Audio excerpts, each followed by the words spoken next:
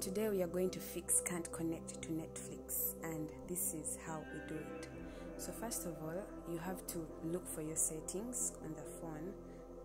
So this is what I'm trying to do. I'm looking for settings. You tap on it and then you scroll down and look for apps. So under apps, you tap on manage apps. In manage apps, they will bring you all those options as you see on the screen, and then you search for Netflix. So you type the word Netflix, and then when they give you Netflix, the next step is at your right hand side, lower side, you see clear data, so you clear the cache. So after that, you're going to Play Store to update the Netflix. So you go to the search space up there and you type in Netflix, then you tap on update.